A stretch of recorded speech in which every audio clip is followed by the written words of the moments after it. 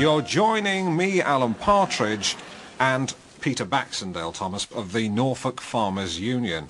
Now, yesterday, I sort of trod in a rather large farmer's pat when I made some comments about intensive farming. Where did I go wrong? Well, I think your comments were ill-founded. They were deeply ignorant. They showed a complete lack of understanding of modern agricultural methods and simply served to highlight the sort of intense stupidity that farmers encounter from armchair pundits who forget to think before they open their mouth. But with a full and frank apology that you're about to give us this morning, I'm sure you can dig yourself out of this rather ugly hole. Yeah.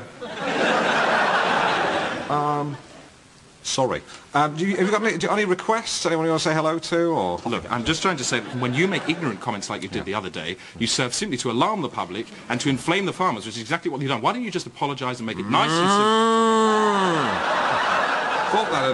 Thought that'd fool you.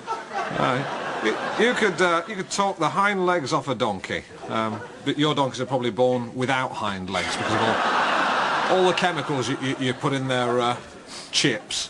Alan, I don't have donkeys, and even if I did, I wouldn't feed them chips. This is exactly the sort of rubbish you came up with the other day when you talked about putting a spine in a bap.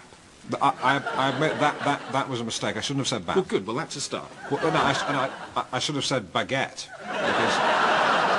because a spinal column would fit in a baguette. Listen, you've upset half the farmers in this community. You seem to alienate everybody you come across, including, I gather, your wife, which is why you end up living like some bloody tramp in a lay-by.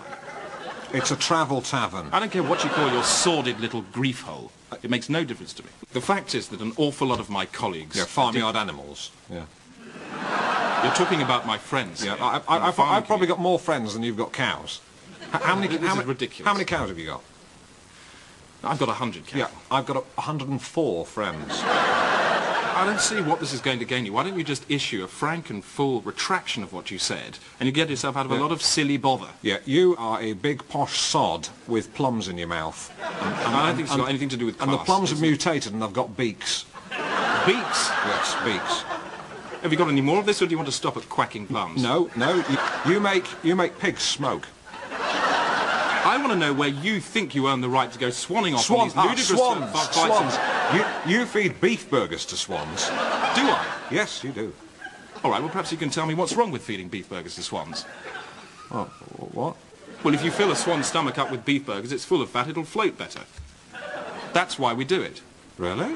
No, you complete cretin. I'm just contributing to this total farce. What else are you going to accuse me of? I'll tell you what. What? You farmers, you don't like outsiders, do you? Like to stick to your own? What do you mean by that?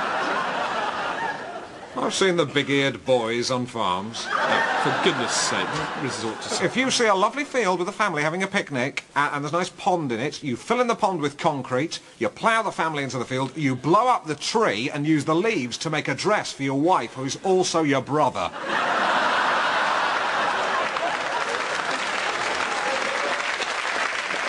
Have I got anything else to say here? Well, listen, I'll tell you what the point is. You have big sheds that nobody's allowed in. And inside these big sheds are 20-foot-high chickens because of all the chemicals you've put in them. And these chickens are scared. They don't know why they're so big. They go, oh, why am I so massive? And they're looking down on all the other little chickens, and they think they're in an aeroplane because all the other chickens are so small. Do you deny that? No. His silence, I think, speaks volumes.